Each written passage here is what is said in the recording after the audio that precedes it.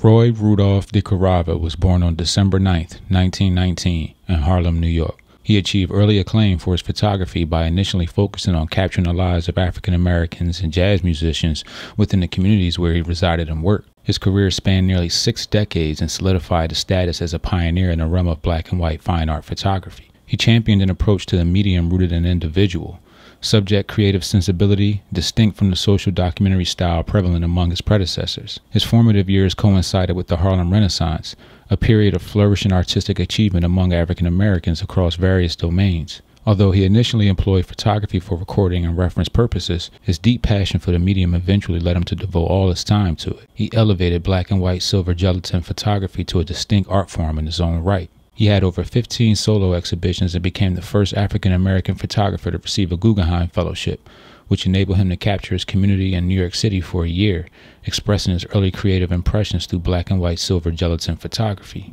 Throughout his career, DeCarava authored 5 published art books, including The Sound I Saw and The Sweet Fly Paper of Life. Although he did not work in cinema, his upbringing during the era of black and white filmmaking influenced his photographic aesthetic, making it a natural part of his visual expression. Roy DeCarava died on October 27, 2009, at the age of 89.